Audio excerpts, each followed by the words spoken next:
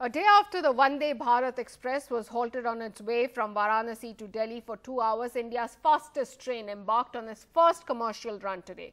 Railway Minister Piyush Goyal in fact shared this video of the train and also dubbed it, which is dubbed as Train 18, and he said that this train is leaving New Delhi railway station on its first commercial journey.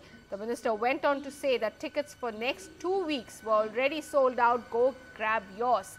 But remember, during the first leg of its trip, the train ran from New Delhi to Varanasi in just 8 hours as compared to the usual 12 to 13 hours that is taken by Shatabdi Express.